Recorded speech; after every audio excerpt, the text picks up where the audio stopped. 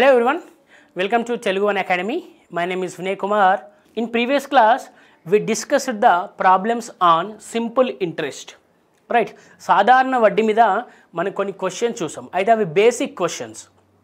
ఇప్పుడు will discuss concept 2. Right. So concept 2. So ఈ concept 2లో మనం ఏం చూస్తామంటే కాన్సెప్ట్ 1లో హాఫ్ ఇయర్ క్వశ్చన్స్ ఇస్తే ఎలా చేసామో చూసాం. రైట్. కాన్సెప్ట్ 2లో quarter year, okay, quarter year are 73 డేస్కి ఇస్తే ఎలా ఇద్దామో చూద్దాం. క్వార్టర్ ఇయర్కి 73 డేస్కి ఇస్తే ఎలా చేయాలో ఒకసారి చూద్దాం. Right. So let's take one example, simple example. ఒక సింపుల్ ఎగ్జాంపుల్ తీసుకుందాం. చూడండి, ఫస్ట్ చూడండి అమ్మా ఇక్కడ. సో ప్రిన్సిపల్ మనకు 1000 అన్నాడు అనుకోండి. ప్రిన్సిపల్ 1000, సొమ్ము ఎంత? 1000 రూపాయలు. Right. So rate of interest ఎంత అంటే 20%. రేట్ ఆఫ్ ఇంట్రెస్ట్ ఎంత అంటే 20%. రైట్. సో ఎన్ని ఇయర్స్ అంటే ఎన్ని ఇయర్స్ కంటే 6 మంత్స్కి. 6 మంత్స్కి calculating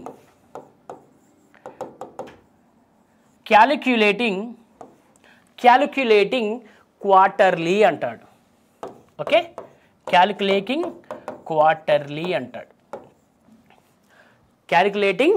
quarterly అంటాడమ్మా. Okay. So quarterly అంటే మీరు చూడాల్సింది ఏంటి ఇక్కడ చూడండి అమ్మా. క్వార్టర్లీ అంటే యాక్చువల్లీ సో ఫర్ సపోజ్ మనం క్వార్టర్లీ అంటే 1000/250 అని రాస్తాము. అంటే 4 పార్ట్స్ అన్నట్టు, అంతే కదా. ఇక్కడ క్వార్టర్లీ కనుక్కోవాలనుకుంటే 1/4 తీసుకుంటాం. క్వార్టర్లీ కనుక్కుంటే 1/4. అంటే 1/4 అంటే ఎన్ని మంత్స్ అమ్మా? 3 months. So 1 quarter represents 3 months. అంటే అదే 4 క్వార్టర్స్ అంటే 12 months.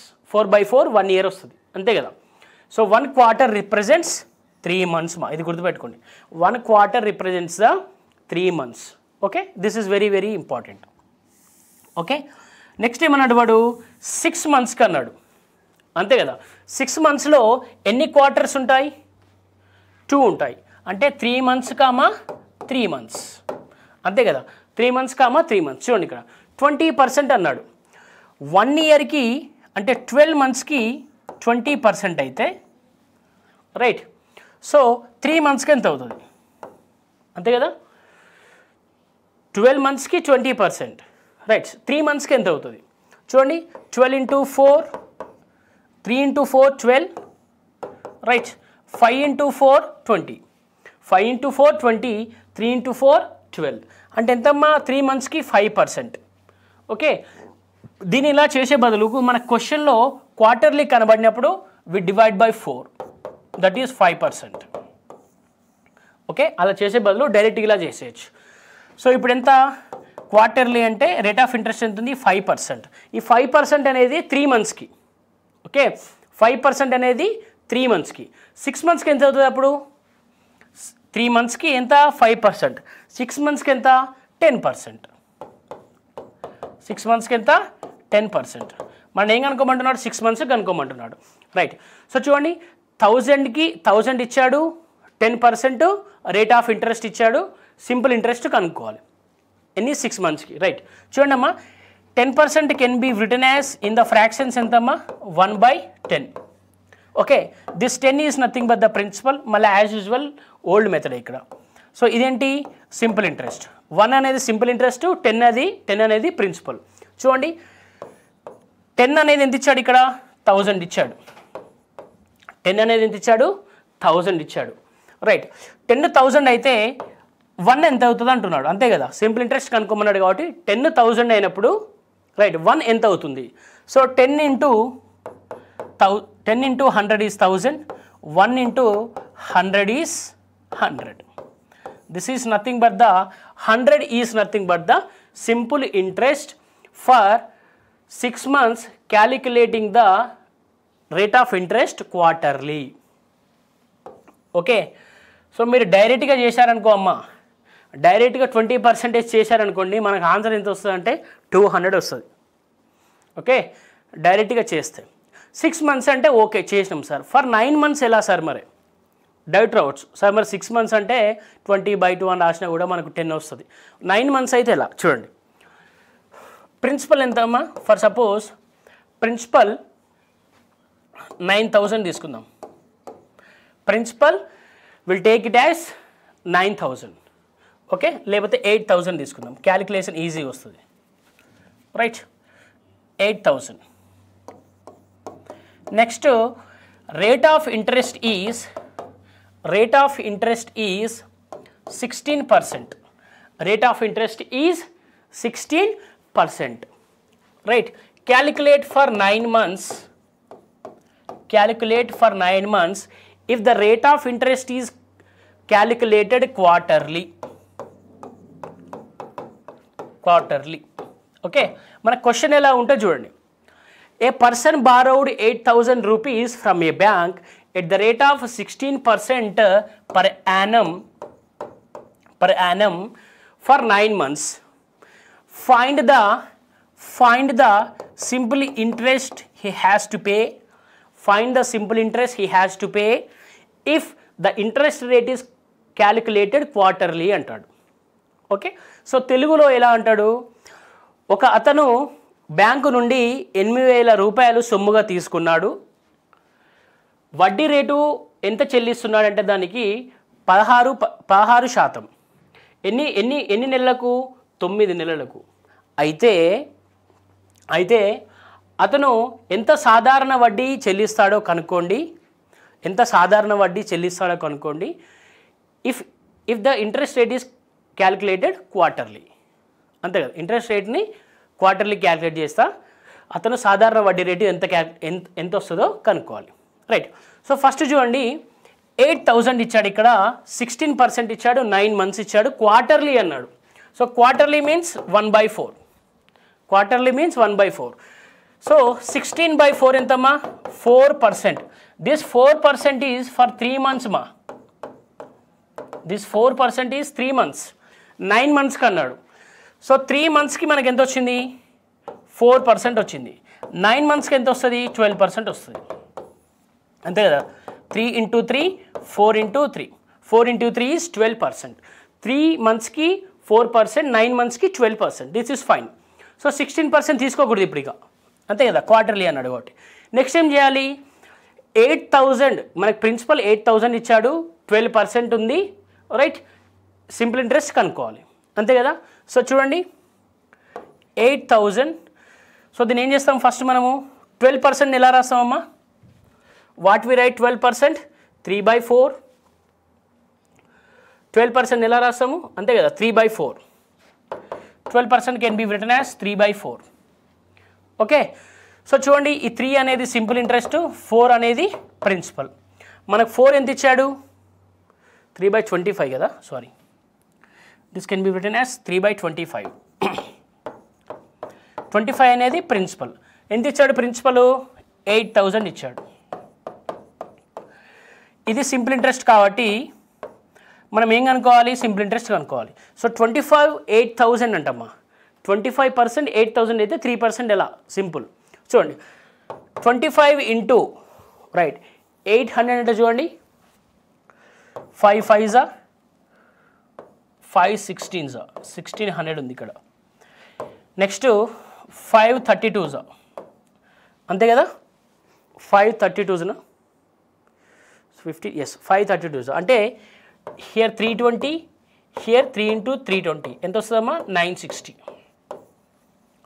So what is the simple interest paid by him to the bank? 960 rupees. ఎంత పే చేశాడు? సాధారణ వడ్డీ 960 రూపాయలు పే చేశాడు. 960 రూపాయలు ఎందుకు వచ్చిందమ్మా? He's calculating, bank calculating for quarterly, అంటే 9 monthsకి క్వార్టర్లీ క్యాలిక్యులేట్ చేస్తుంది. సో మనం 16% తీసుకోము, 12% తీసుకుంటాము. Right, so let's see other question here. ఇంకో క్వశ్చన్ చూద్దాం. చూడండి, ప్రిన్సిపల్ ఒకవేళ 10,000 అనుకోండి. ప్రిన్సిపల్ అనేది 10,000. Right, rate of interest rate of interest ఎంత ఉంటుందంటే rate of interest will take it as 20 తీసుకున్నాం కదా, will take 24, will take it as 24% for 6 months, for 6 months, right? Calculating quarterly, find the simple interest. Okay, ఎలా అంటాడు, a person borrowed 10,000 rupees from another person at the rate of 24% per annum, right, for 6 months, for 6 months. Find the simple interest if he is calculating it quarterly, if he is calculating it quarterly. So తెలుగులో చూడండి, ఒకతను దగ్గర నుండి 10,000 సొమ్ము తీసుకున్నాడు, ఎంతకు అంటే 24% per annum, right. So ఎన్ని నెలలు క్యాలిక్యులేట్ చేస్తున్నాడు, 6 months క్యాలిక్యులేట్ చేస్తున్నాడు. ఎంత, క్వార్టర్లీ క్యాలిక్యులేట్ చేస్తూ 6 months క్యాలిక్యులేట్ చేస్తున్నాడు. అప్పుడు సాధారణ వడ్డీ కనుక్కోవాలి మనం, రైట్. చూడండి అమ్మా, ఫస్ట్ 24 months అన్నాడు కాబట్టి 24/4 ఎంత, 6%. ఎంత ఇది, 3 monthsకి. ఓకే, క్వార్టర్లీ అంటే మనం త్రైమాసిక అనుకుంటాం, రైట్. క్వార్టర్లీ అంటే త్రైమాసిక అంటాం, రైట్. So 6% per 3 months. 3 monthsకి 6% వస్తే 6 monthsకి ఎంత వస్తుంది, 12%. 6 monthsకి ఎంత వస్తుంది, 12%. This 12% can be written as 3/25. So ఈ 25 ఎంత ఇచ్చాడు మనకు, 10,000 ఇచ్చాడు. ఓకే, 3 కనుక్కోమంటున్నాడు. So 25 × 400, right. 3 × 400 ఎంత, 1200. So what is the answer here, సాధారణ వడ్డీ ఎంతమ్మా, 1200. He has to pay simple interest 1200 for that person. Okay, let's see other case in this concept 2. So ఇంకో కేసు ఏంటమ్మా, 73 daysకి ఎలా సార్ మరి. ఓకే, కేస్ 2 73 days ఇస్తే అందరూ భయపడిపోయి చేయరు క్వశ్చన్, రైట్. లెట్స్ సీ, ఇప్పుడు చూడండి అమ్మా, ఒక ఇయర్లో నార్మల్ ఇయర్లో 365 days ఉంటాయి, నార్మల్ ఇయర్లో 365 days ఉంటాయి. క్వశ్చన్లో 73 days అంటే దీన్ని 1 yearలో ఇయర్స్లో కన్వర్ట్ చేద్దాం. ఇయర్స్లో కన్వర్ట్ చేయాలంటే ఏం చేస్తాము, 73/365, రైట్. ఒక ఎగ్జాంపుల్ చెప్తా చూడండి. 6 monthsని మనము ఇయర్లో కన్వర్ట్ చేసామనుకోండి, 6/12 అంటాం, అంటే హాఫ్ ఇయర్. హాఫ్ ఇయర్ ఎందుకంటామంటే 6/12 రాస్తాం కాబట్టి హాఫ్ ఇయర్ అంటాం. ఇక్కడ చూడండి 73/365 అంటే 1/5th ఇయర్. ఎంతమ్మా, 1/5th year. 73/5. So 73 × 5 is 365, that is 1/5, 1/5th year. అంటే మనకి ఇచ్చిన రేట్ ఆఫ్ ఇంట్రెస్ట్ని 73 days అన్నప్పుడు రేట్ ఆఫ్ ఇంట్రెస్ట్ని దేంతో డివైడ్ చేయాలి, 5తో డివైడ్ చేయాలి. You have to remember this. దేంతో డివైడ్ చేయాలి, 5తో డివైడ్ చేయాలి. So let's see one example here. Okay, so principal 5,000 అనుకోండి. So rate of interest 15% per annum, 15% per annum for time period ఎంత అమ్మా అంటే 73 days, right. Then find the simple interest. Okay, so principal అనేది మనకు సొమ్ము అనేది 5,000, right. Rate of interest ఎంత అంటే 15% పర్ యానం. ఎన్ని డేస్ అంటే 73 days. సాధారణ వడ్డీ కనుక్కోవాలి, రైట్. చూడండి అమ్మా, 73 days అన్నప్పుడు నేను ఎంతతో డివైడ్ చేయాలని చెప్పాను, 5తోని, రైట్. అప్పుడు ఎంత వస్తుంది మనకు, 3% వస్తుంది. 15/5 అంటే 3% వస్తుంది, రైట్. సో 3% అనేది 73 daysకి. ఇప్పుడు ఏం కనుక్కోవాలి మనం, సింపుల్ ఇంట్రెస్ట్ కనుక్కోవాలి. చూడండి 5,000లో 5,000 ఇచ్చాడా, ఇక్కడ మనం సింపుల్ ఇంట్రెస్ట్ కనుక్కోవాలి. సో 3% ఎలా రాస్తాము మనము, 3/100. This is nothing but the principal, this is nothing but the simple interest. So 100 ఎంత ఇచ్చాడు ఇక్కడ, 5,000 ఇచ్చాడు. 100 ఎంత ఇచ్చాడమ్మా, 5,000 ఇచ్చాడు. అప్పుడు 3 ఎంత అంటున్నాడు, right. So how much will get, 100 × 50, 3 × 50 ఎంత, 150 rupees. ఇదేంటమ్మా, సింపుల్ ఇంట్రెస్ట్ మా. ఒకవేళ మరి అమౌంట్ కనుక్కోమంటే ఎలా సార్, మీరు అమౌంట్ చెప్పట్లేదు అంటే అమౌంట్ ఏముందమ్మా, amount equals to principal plus interest. Right, principal ఎంత 5000, అమౌంట్ ఎంత అవుతుంది 150 అవుతుంది, అంతే కదా. అమౌంట్ ఎంత అవుతుంది 150 అవుతుంది. So this can be return as 5150. Okay, 5150 rupees. So ఇక్కడ కూడా తీసుకోవచ్చు. 100 అనేది ప్రిన్సిపల్, ఎస్ఐ అనేది ఎంతమ్మా, ఇంట్రెస్ట్ అనేది 3. దీన్ని 103/100 అని కూడా రాయొచ్చు కదా, అంతే కదా. 103/100 ఇదేంటి అమౌంట్, ఇదేంటి principal. Right, so this is 5000. ఇది ఎంత వస్తుంది, 100 అనేది 5000 అయినప్పుడు 103 ఎంత వస్తుంది. రైట్, 100 × 50, 103 × 50. సో 103 × 5 ఈస్ ఎంత వస్తుంది 5150. సేమ్ చూడండి, రెండు సేమ్ వస్తాయి. బట్ ఇలా తీసుకుంటా అంటే ఇలా తీసుకోండి, మీ ఇష్టం. ఇలా తీసుకుంటా అంటే ఇలా కూడా తీసుకోవచ్చు. This is for to find the amount. Okay, ఇలా కూడా అమౌంట్ తీసుకోవచ్చు 73 డేస్కి. So let's see other example. So ఇక్కడ చూడండి అమ్మా, principal I will take as 8000. Okay, rate of interest is 20%. Right, time మనము 1 year 73 days తీసుకుందాం. 1 year 73 days. రైట్, సో చూడండి అమ్మా, యాజ్ యూజువల్ మనకు 1 year 73 days అంటే per annum. Okay, 1 year 73 days అంటే చూడండి, 1 year 73 days అంటే 1/5. ఎంత 1/5. That is 6/5 years. Right, okay, 6/5 years అని రాశాను. ఇక్కడ కూడా రాసుకోవచ్చు, దీన్ని కూడా కన్వర్ట్ చేసుకోవచ్చు. 6/5 years అని ఇక్కడ రాశాను. ఇక్కడ కన్వర్ట్ చేస్తే చూడండి, మామూలుగా 20% అంటే, రైట్, 20% అంటే 20/5 ఎంత 4% per 73 days. బట్ ఇక్కడ ఎన్ని ఉన్నాయమ్మా, ఎన్ని 73 డేస్లు ఉన్నాయి, ఇక 1 yearకి ఎన్ని 73 డేస్లు ఉంటాయి 5 ఉంటాయి. ఇక్కడ ఒకటి ఉంది కాబట్టి +1 అంటే 673 డేస్ ఉంటాయి.